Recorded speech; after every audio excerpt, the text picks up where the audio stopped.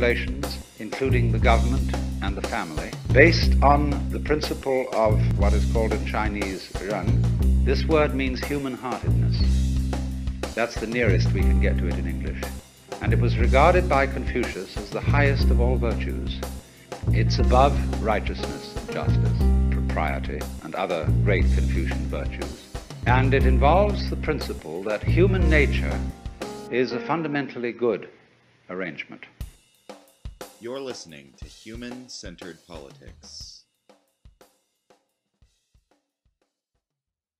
So to those of you who have heard of Andrew Yang, or especially to those of you who have not heard of Andrew Yang, I wanted to share something that he's been saying a lot at his rallies recently that has really resonated with me, and it might be something that you might not expect to be particularly resonant.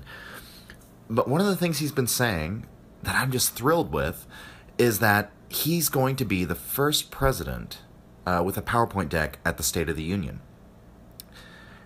And this has gotten a massive response. I mean, people have literally been chanting at the LA rally. You can watch the footage of this. People chanting, "PowerPoint, PowerPoint," which I think is just great.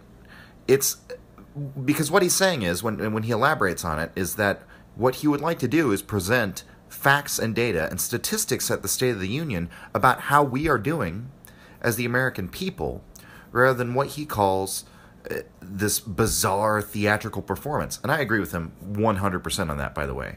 You know, he talks about people, they stand up and clap and sit down at these sort of like rehearsed intervals, and now the whole thing, it's really bad political theater, and what do we really get out of it?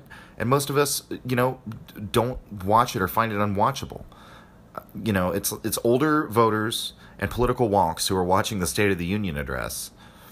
And usually I watch like half of it or a little bit of it and turn it off. Even if it's, you know, Trump's or Obama's, I mean, the recent ones, which, you know, you would think, you know, no, you know, it's just, I don't really have the stomach for it. I'll watch the clips, they're the soundbite later, you know, is kind of even my attitude. And I'm a huge political junkie.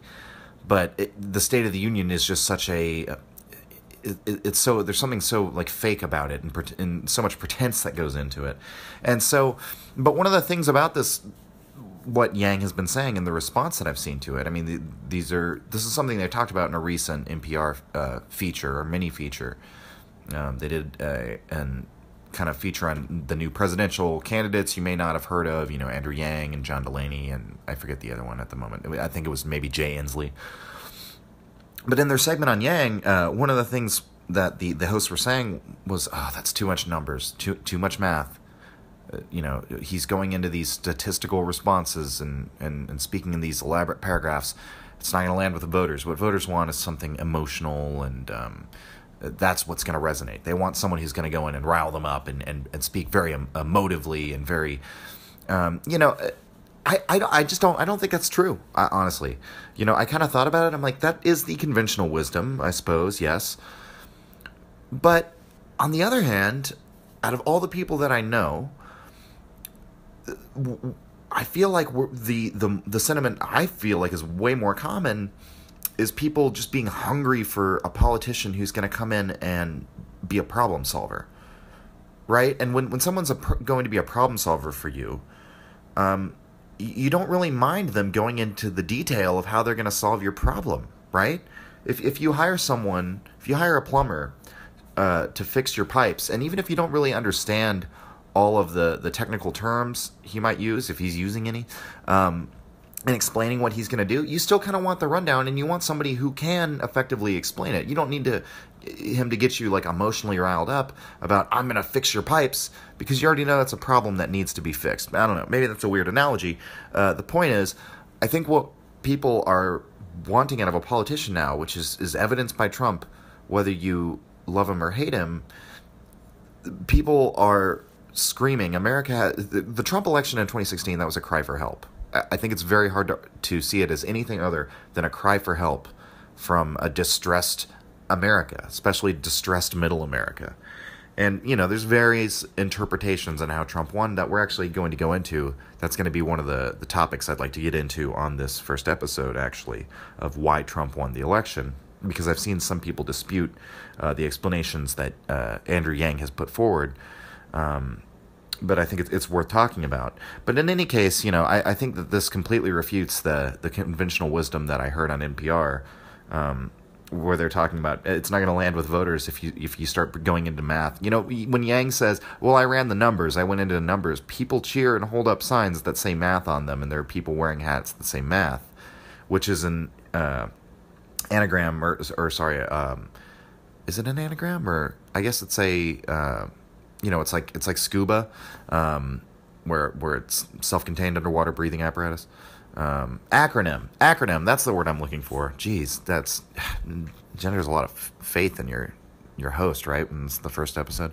Anyway, math stands for Make America Think Harder, which I think is just great too. That Yang is, and it made me kind of think that there's something a little bit insulting. Maybe it's like self-deprecating or self-flagellating about the conventional wisdom about the American voter, of how stupid the American voter is.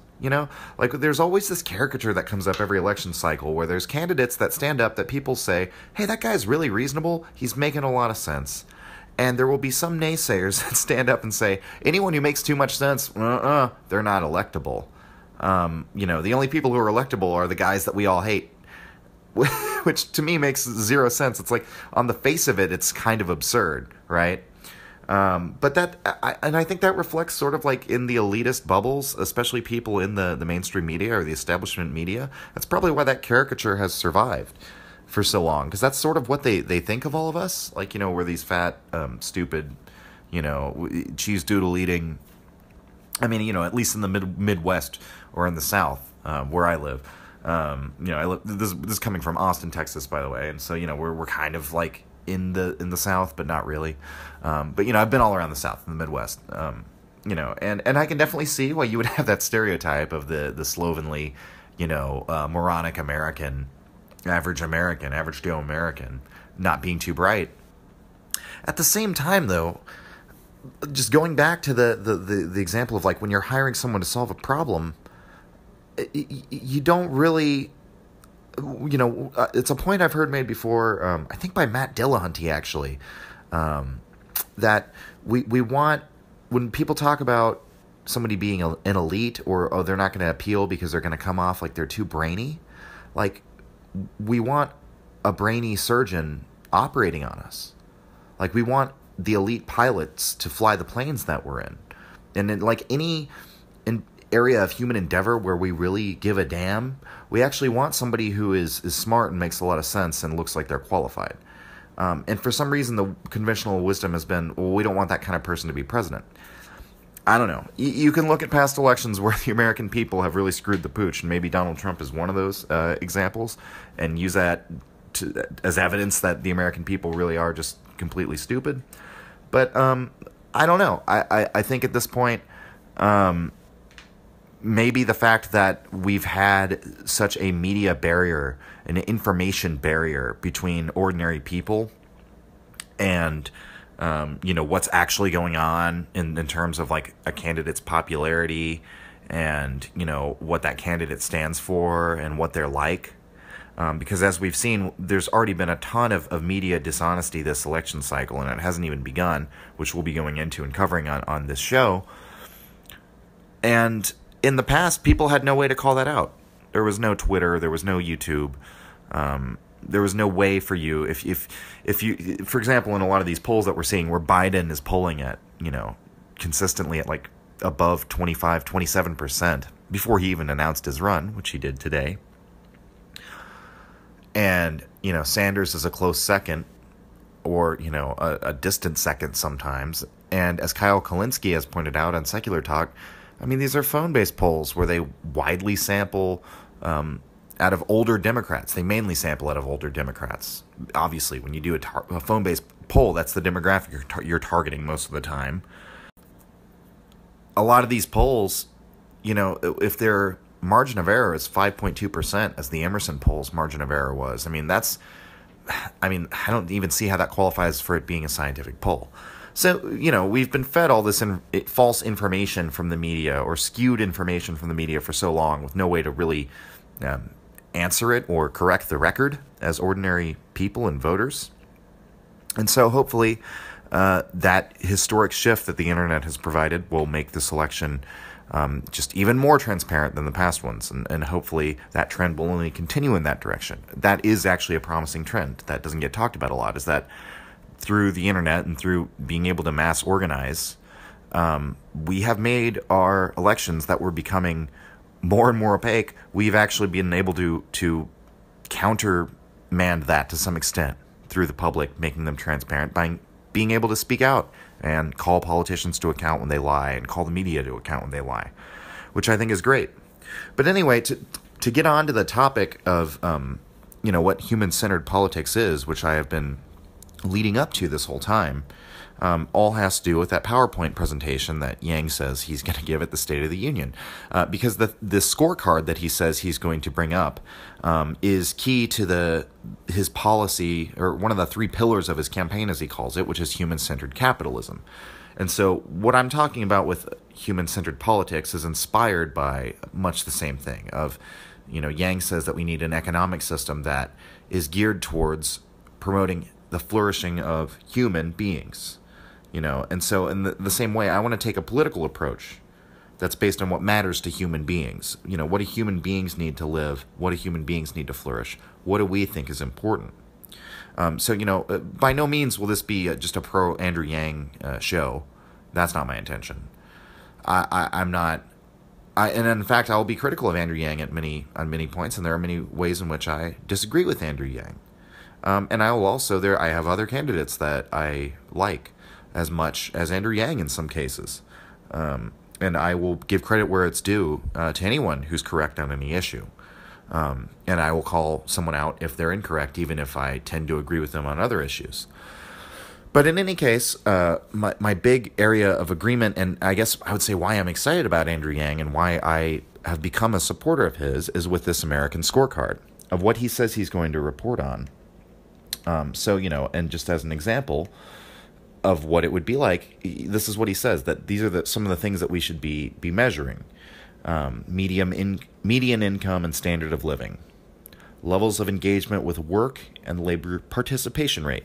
And so that's a really important one, because you'll often hear about this headline unemployment number of how unemployment is so low, when really, like 94% of the jobs that have been created in the past few decades have been gig jobs, temporary contract work that generally don't have good health care or a good path forward to a career. And our labor participation rate is at a multi-decade low at 62%.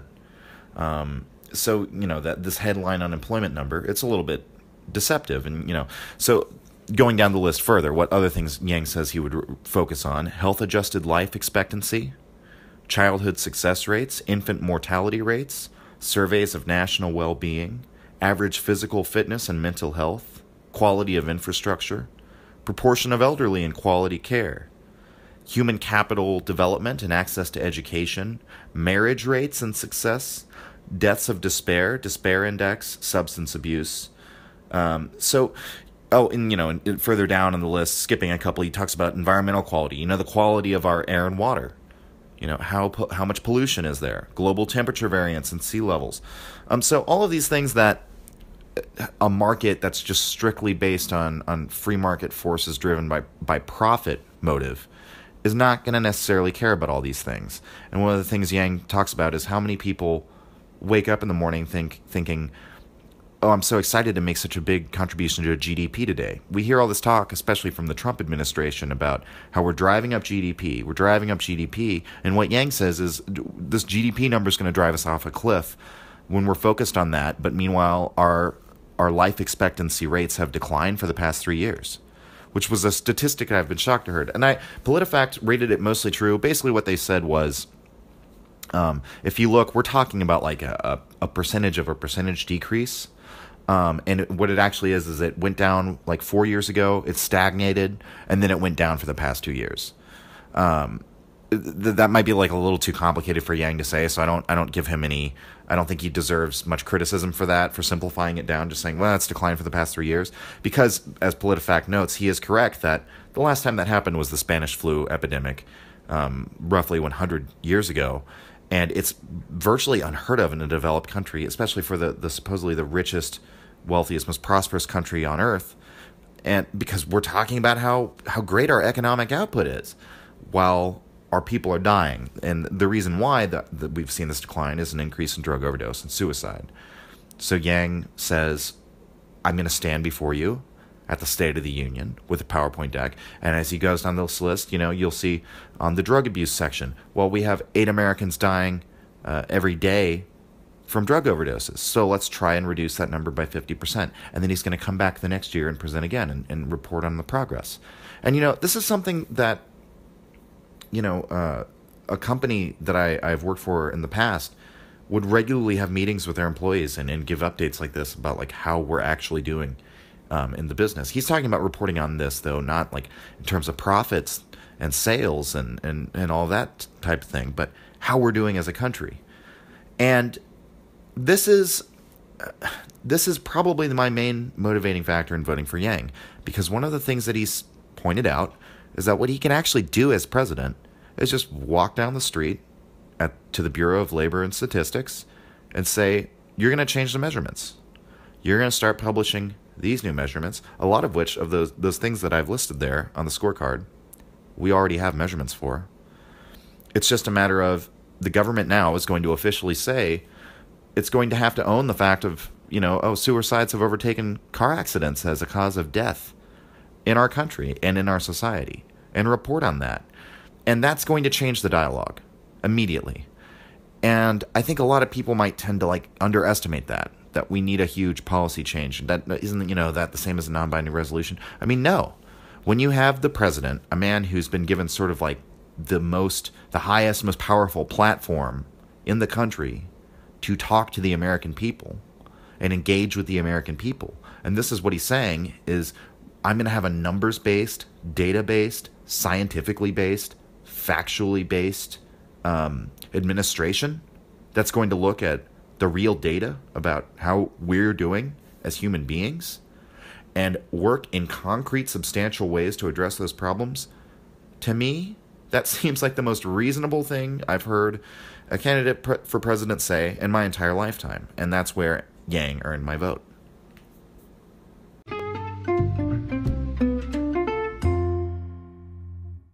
So in other news, let's talk about Joe Biden, who announced today. Joe Biden put out a video, which I believe was entitled, America is an Idea, where, he begins with quoting the Declaration of Independence. And there is dramatic, almost, I would say, cinematic music playing sort of in the background behind as Biden reads, we hold these truths to be self-evident. And, I just watched or rewatched National Treasure because I saw it went up on Netflix. So I just saw Nicolas Cage like a day or two ago reading the Declaration of Independence while really dramatic music played behind him. So this just seemed maybe extra farcical or extra quixotic because of that. Because Biden is super serious. I mean, you want to talk about bizarre political theater. That's what this is. Because, so he goes into, he says that, America's an ideal that we don't always live up to. And even Jefferson, the man who penned this, he didn't live up to it, which, as we all know. But he says that sort of like the nadir of this failure to embrace our ideals is Charlottesville. In the violence that happened there, as we all know, in August of 2017, we're in the aftermath. Trump equivocated the anti-racist protesters with the neo-Nazis and the alt-right protesters who were at the event. One of whom killed somebody at the event during this whole incident. And Biden says that, that's when he knew, then and there, that this was the worst threat America has faced in his lifetime. So let's talk about some of the threats America's faced in Biden's lifetime. And personally, I would say one of the biggest threats to the American people during Joe Biden's lifetime was this incarceration state that we've seen just rise, this authoritarian mentality, this war on crime, war on drugs, tough on crime mentality that Joe Biden was a huge part of and that he was a huge contributor to. And I want to thank Kyle Kalinske for doing stories on all of these, but I just want to run down the list very quickly of some of the things that Joe Biden said and did during his Senate career. And this man who's now running for president, trying to contrast himself against the hate of Donald Trump. So early in Biden's Senate career, one of the first things he did was to fervently oppose desegregation measures, in this case, busing desegregation. Basically setting up a system to where to bus kids from other areas of different cities that had formerly been segregated, and to basically use busing to make these schools actually more inclusive. Because the reality was, after the Civil Rights Act, after the end of desegregation in the 60s, going into the 70s and the 80s and the 90s even, and even today, as people will argue, to various extents, in many schools and many communities, there still is, for all intents and purposes, segregation. I mean, it's de facto. It's not de jure segregation. And basically, hot on the heels of this, one of the measures was, well, let's provide busing. Let's make these classrooms more diverse. Actually desegregate them. Biden opposed these measures, and he opposed them. In opposing them, he worked with segregationists in Congress and the Senate, and he received praise from segregationists. Moving on, in the 90s, Joe Biden was bragging on the Senate floor, talking about working with Strom Thurmond, who, if you don't know who Strom Thurmond is, he's one of the politicians who was old enough that he was in the Democratic Party back when that was still like the party of segregation and racism, and basically flipped over to the Republicans following the Civil Rights Act and the presidency of LBJ and the Southern Strategy, and became a Republican. And Strom Thurmond, he did like the longest filibuster ever in 1957 to oppose the Civil Rights Act of 57. So that's the kind of guy he is. And Joe Biden, you can find C-SPAN footage of him saying, well, thanks to the leadership of Mr. Thurmond, I take some credit for as well, there's now a death penalty for drug dealers. For drug dealers. He's saying, if we find out that you're dealing large amounts of drugs in your community, you can go to death. That's how he puts it. You will go to death. It's very bizarre. He brags in this sort of bizarre rant on the Senate floor about getting the death penalty for drug dealers and about bringing about civil asset forfeiture, which is a policy where the police are able to just seize your property. And it's actually a guilty until proven innocent standard. You actually have to prove that the property wasn't used in the commission of a crime. But, if they find you out you're a major drug dealer, for example, they can take your house and your car, and they don't even have to prove that this had anything to do with income earned from drugs or that you used it to deal drugs. Joe Biden went on another bizarre rant where he talked about how rehabilitation just doesn't work. It's almost a direct quote where he said, we just have to accept rehabilitation doesn't work. He says he repeats the term, it doesn't matter, over and over again in reference to it. It doesn't matter what your circumstances were growing up. It doesn't matter if you were poor. It doesn't matter if you didn't have access to resources in your youth. It doesn't matter if you grew up around crime and poverty. We're not going to take that into account. We're going to lock you up and throw away the key, is basically the gist of it. And rehabilitation doesn't work. And so in all of this, for Joe Biden to say, well, this is the greatest threat facing our nation, is the hate coming from Donald Trump. Well, you were, Joe Biden, you participated in legislating hate. What is that? When you were trying to fight desegregation measures and set up laws so that we can kill drug dealers, that's a legislation, that is you legislating hate onto our law books. That's what that is.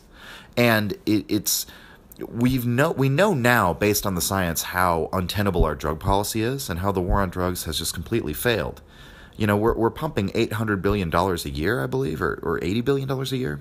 One of the, I know there's a huge difference there, but I'm trying to remember. It's some obscene amount of money that we're sending to, Mexican drug cartels every year.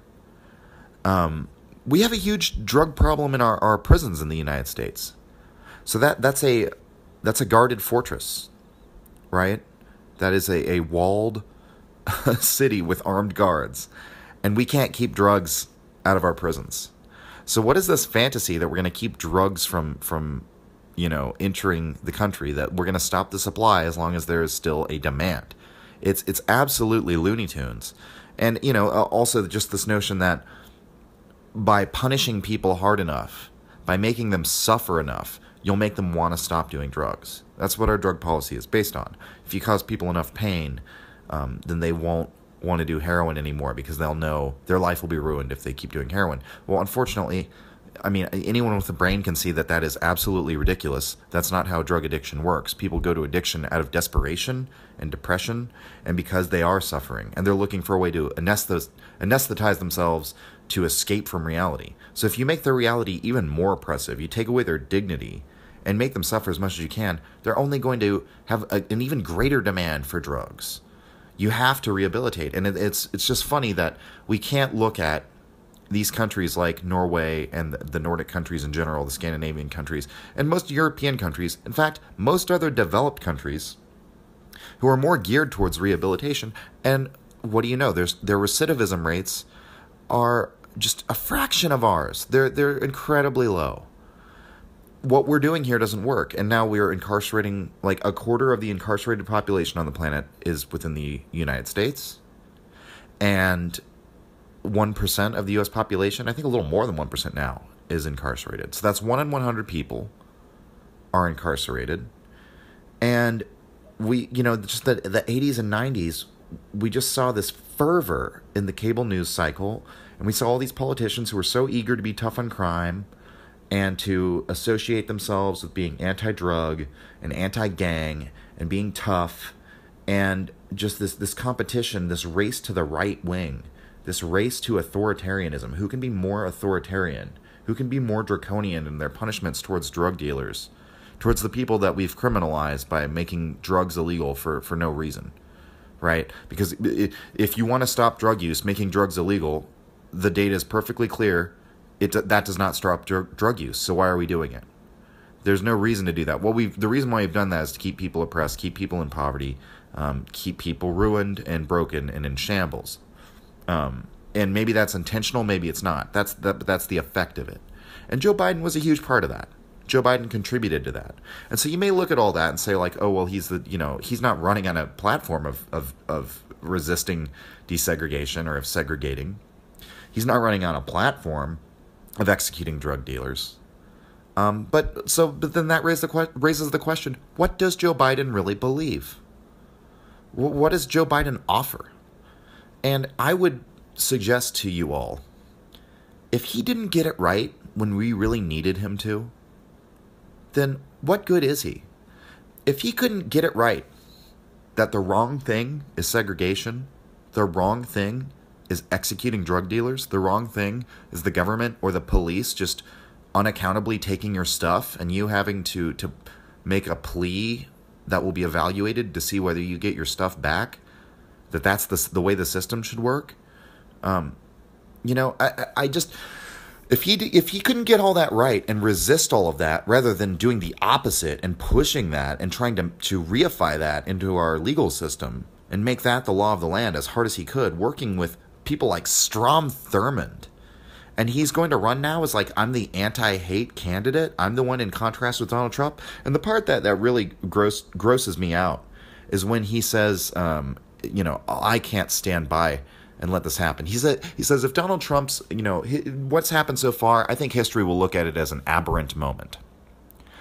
But if he gets 8 years, he's going to alter the character of America forever, and I can't stand by and watch that happen. As if none of the other candidates could possibly defeat Donald Trump, and that we all need Joe Biden's help. The great white savior, Joe Biden.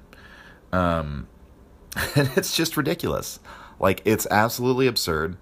There are plenty of other candidates, Joe, who are capable of beating Trump, who are not you. And, you running as this anti-hate candidate, it's just ridiculous when you look at his record. He doesn't believe any of that. These highfalutin ideals that he is putting forward, of this idea that he claims America is, Joe Biden doesn't believe that because he doesn't believe in anything. Like, if his voting record is in any indication, either he's lying now or he was just, when the chips were down and when we needed him to stand up against the authoritarian zeitgeist, he didn't do it. He participated in it. So, what makes you think he has a functioning moral compass? I don't think he has one. And, the thing is, most people are going to reject Biden because of the allegations of him, like, groping women, which I haven't even brought up. Because, I think he's a terrible candidate regardless of that. But that certainly doesn't help his chances. I don't really believe in I did call him the great white savior, but that's like, for him to position himself as the anti-hate candidate when he was like linking arms with segregationists to get like legislation passed, to me is just ridiculous. And so, and he's going to use the fact that he was Obama's vice president, that he was the vice president to the first black president. But if you know anything about politics, you know that he was put there to balance the ticket. He was put there to appeal to the older Democrats who may have been uncomfortable with electing the first black president. So what does that tell you about Biden if he was there to balance out Obama? Because that's exactly what he did. And, just to put a little bow on my reaction to Joe Biden's announcing, there was recently a little talk that they had, I believe it was on CNN, where they had voters from Florida, Democrats, and 3 out of 8 said Biden. And what they all said, they raised their hands to basically say, yeah, well, I really think Biden can win. I think he's the only guy who can unite the party. I think he's the only one who can win. They didn't say anything about his policy substance. They didn't say anything about what they were excited about. The only thing they were excited about was like, well, we think he has the most potential to win. You know what the only policy that was brought up in that segment was? Andrew Yang's freedom dividend, because multiple people bring up, actually the person I like is Yang, because he actually has a plan to move us forward. So, yet again, it's that reasoning that's just so silly to me. We don't like Biden. None of us like him, but we think he can win. It's like, what? People win because you like them. And obviously there are a lot more likable candidates than Joe Biden. Now, I'm not going to deny that there are people who like Joe Biden. And I think there's a very simple explanation behind the people who like Joe Biden. I think America, based on the trends that culminated in Donald Trump, there's been a big movement for change and a big movement to challenge the establishment and for a populist movement and for an anti-corruption movement.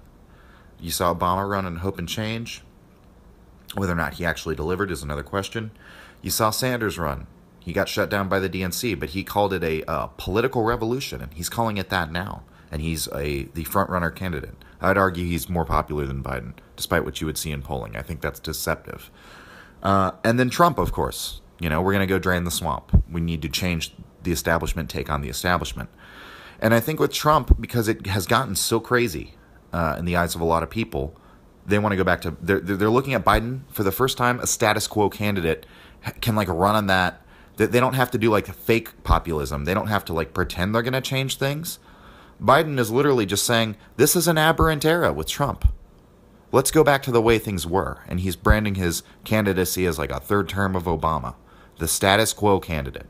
So it's now we're getting status quo on the face of it. He's not even pretending to be progressive or forward-thinking or visionary. He's saying, let's go back to what, Joe? We're going to go back to the halcyon days of the 1990s? Is that what you want to go back to? I mean, it's just absurd. And the idea that it's an aberration, that says to me that he is not willing to look at the problems that got Donald Trump elected. That he's willing to chalk it up, as his campaign ad suggests, to racism and the basket of deplorables. Whereas I think anyone who's politically keyed in know we have much bigger problems in this country with income inequality, with people losing their jobs to automation, with these awful trade deals that just have outsourced so many jobs, with people not having Medicare for all, not having health care. The idea that we're going to have a status quo candidate, who's that going to appeal to? It's going to appeal to baby boomers, to older Democrats, to older voters. And honestly, I don't think it's going to land. I think they're going to cover the hell out of that segment of the Democratic Party that thinks Biden has the best chance and we all need to just unite around Biden. And, I don't think that that's going to happen. I think my prediction that I'm calling right now, I think Biden is the Jeb of the Democrats for 2020. He is their establishment pick. associated with past administrations, kind of like a, well-connected legacy establishment candidate who's going to kind of say, I'm going to come in and make things business as usual. Sorry, Joe. That's not going to happen. And I just one final thought on the Joe Biden thing. I think it's very funny that people have criticized Donald Trump for his support of dictators, people like Duterte, who, he's told his citizens, go out and kill drug dealers, just be vigilantes and hunt people down. And he's bragged about like throwing people out of helicopters on at least one occasion. And people are disturbed that Trump has shown some support for this guy. But if you vote for Biden and you're the kind of person who's disturbed by Trump's support for that, I just want to point out, you're literally voting for a guy who wants to kill drug dealers, who's like one of his policies in the past that he actually did and that he actually put forward when he had the power to do it as a lawmaker. One of the things he actually did was get the death penalty for drug dealers. So you're voting for someone who actually has more policy similarity to Duterte than even Trump does. So any potential Biden voters, I would just urge you to think about that.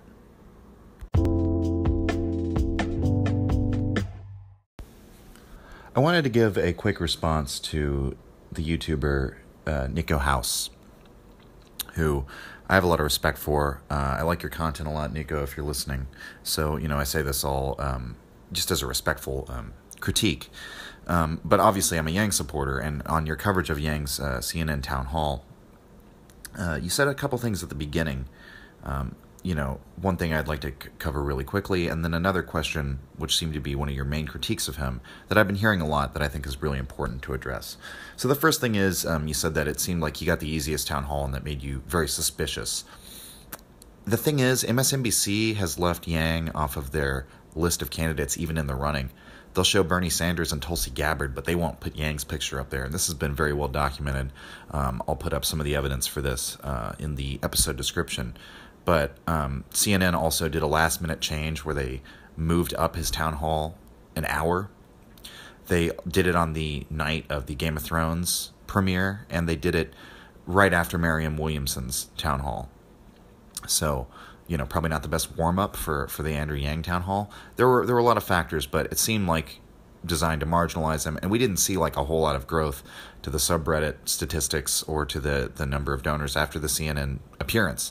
And as I said on MSNBC, they're doing their best to ignore him. Yang has not been getting treated well by the mainstream media. I think what they've realized is they can't ignore Sanders, they have to smear him. But with Yang, smearing him is not a good idea, because then people look into it and they see that UBI proposal, and it's too much for them to deal with. Like, it's too dangerous for people to be exposed to. And I think they're thinking because, he has a lower chance of like trumping the primary than Trump did in 2016 because of the way the process works. There's the superdelegates, which make the situation a lot more dangerous, but also a lot harder for an outsider if things go into the second round. And he doesn't have, the decades of name recognition that Trump did, or the millions that, the ill-begotten millions that Trump did. So, point being, I think they've decided, let's just keep his name recognition as low as we can and just talk about him as little as we can. And they gave him a town hall after there was an internet petition to do so. And I think they're thinking, well, that'll shut them up. But let's try and keep him the internet candidate as much as we can. So I have not seen that positive media coverage that you've seen in comparison to like the other candidates. I would say Tulsi Gabbard has definitely been treated more badly by the media. But that's just because when they do talk about her, the smears are just so awful. But the second point was the idea that it's politically naive to attribute Trump's victory in 2016 to automation. And I completely disagree. So one study that Yang cites, and I'll put all this up in the episode description, the estimates seem to show that it was about 20% due to outsourcing, that where a lot of these jobs went away, but it was about 80% due to automation. And I would recommend looking into Yang's interview with Trey Crowder, who is a podcaster, liberal podcaster from the South, who talks about this. And he does talk about the very issues that Nico House brings up, that in his county, in his town, there was a factory that they literally moved all those jobs to Mexico. So you can imagine the kind of, that rage that welled up. But, Yang's point is, despite all that outsourcing that happened, still the vast majority of this job loss was due to automation. And, I mean, the data is pretty clear that we automated away 4 million manufacturing jobs. And if you look into what happened, those people, half of them left the workforce, never worked again. They had, at the top end, 15% success for government retraining. And of the people who dropped out of the workforce and never came back, half of them are on disability now. Some of those are undoubtedly getting addicted to opioids and dying, or falling into a depression and dying. So it's a very bleak picture. And what Yang found in his book, The War on Normal People, or what he elaborates on in his book, is that there is a straight line up in the voting districts that were in the swing states that Trump needed to win. Those voting districts that flipped for Trump, it's a direct correlation between the adoption of industrial robots and that district going for Trump. And one of the things that Yang talks about to bring this up, because, one of the things that Nico House says that's a valid criticism is, we shouldn't be over simplistic about this. There was all these factors. It was these terrible trade deals. And I think it's a fair criticism to say that Yang does not talk about these terrible trade deals enough. He definitely should. And I would love to hear Andrew Yang's position on TPP and on NAFTA. But he hasn't talked about them as much because he's really focused on the problem of automation, because in his view, this is really about to take off. And I don't think that we can discount that as a main factor, because Yang doesn't claim it's the only factor. He basically just claims these were at the margins, those, 40 to 70,000 voters in the Rust Belt. But basically all of these swing states that Donald Trump needed to win and did win, all those states that went for Trump, all those voting districts that flipped those states for Trump, a lot of those people had just seen their jobs get automated away. And Yang was not making the case either that, these Americans did the research. These people in the Midwest went and looked into it and said, oh, automation's taking my job. No, Trump came in and he riled them up with racist sentiment about immigrants are taking your job. You got to be scared of the Chinese. China's kicking our ass and everything. So he spun a racist right-wing narrative.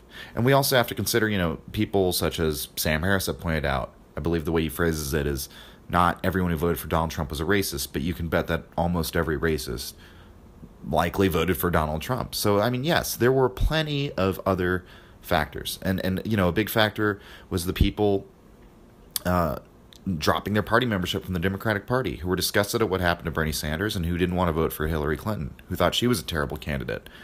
And in a lot of ways, how this was the culmination of the lesser of two evils thinking, that nobody liked their candidate. They were basically voting against the other candidate, probably the majority of the people who voted.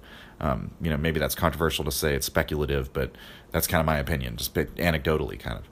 But, in any case, the point I'm trying to make here is well, why did those voters drop out of Hillary Clinton's campaign? Was it because she didn't campaign there in the Rust Belt? I think that was a big part of it. They were discussing Bernie Sanders' treatment, but why was Hillary Clinton so unpalatable? Because she didn't speak to those concerns. Because when Donald Trump, is out there saying, make America great again, she's saying America's already great. She's saying Medicare for all is something that will never come to pass. Saying I'm for TPP and then kind of tepidly saying I'm against it later. All of these things, she made it clear she was not standing up for the working person. And Donald Trump, so she wasn't even addressing the problems. Donald Trump was addressing the problems, but he got them completely wrong. He's saying the working person's getting screwed over by immigrants and, people in foreign countries, and we've been getting stabbed in the back, basically, that sort of narrative, which was a lie. But what Andrew Yang is saying is, at the margins, those people that final push that he needed to win, the reason why those people were left out to dry by America was automation. The reason why they didn't find any, identification with the Clinton campaign was because the Democratic Party had abandoned its base of blue-collar workers. And the reason why they went for Trump is because he sold them a narrative about immigrants and about, xenophobia, being scared. And Yang backs this up with data, by the way, that it lowers your IQ by a standard deviation when you can't pay your bills. When people go into financial insecurity, it makes them enter the mindset of scarcity, to where you're more bigoted. Because, and this is true, it actually requires executive functioning to resist like racism, sexism, homophobia, all those things of like just, oh, you're other, you're different, I'm going to reject you and hate you and blame you and be distrustful or suspicious of you and all that, the source of all this tension. All of those things too, you have to actively resist that cognitively. And if your cognitive capacity is being basically challenged and overburdened by the fact that, you know, you've got all this medical debt, or you have to choose between paying for medication or, you know, buying food to feed your family, it drops your ability to reason logically. And so we're making our populace more stressed out, more angry, and more susceptible to the kind of hateful rhetoric that motivated the activity at Charlottesville, that terrible incident, and motivated, you know, Trump getting elected in the first place.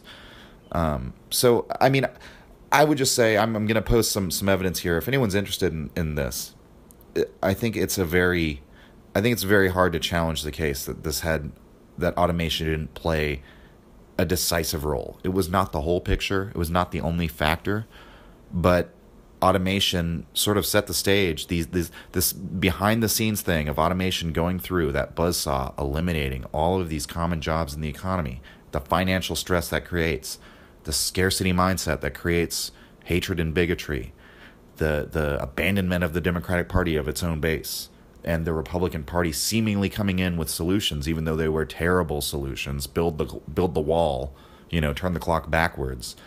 All of those things, in a way, automation is the glue. It's the thing that's driving the whole thing. That's Yang's argument. And I don't think that's politically naive, because as Yang points out, what are we hearing from the mainstream media? We're hearing that it was Russia. We're hearing that it was election meddling. We're hearing that it was, we should blame Facebook or 4chan or the FBI, when we all know that that's nonsense. You know, this election, as I said before, is a cry for help. And somebody does need to address those problems. And I think Yang's assessment of the situation is actually pretty politically savvy, in my opinion.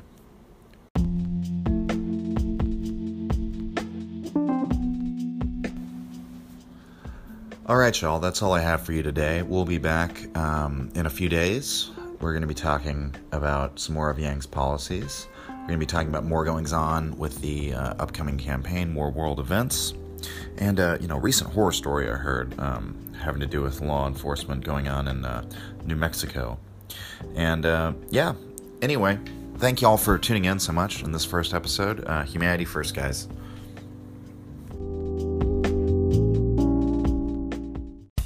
Thank you for listening to Human Centered Politics. If you like what you hear, please subscribe.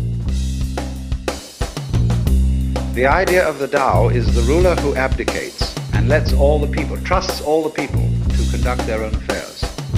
This doesn't mean, you see, that there isn't a unified organism and everything is in chaos. It means that the more liberty you give, the more love you give, the more you allow things in yourself and in your surroundings to take place, the more order you will have.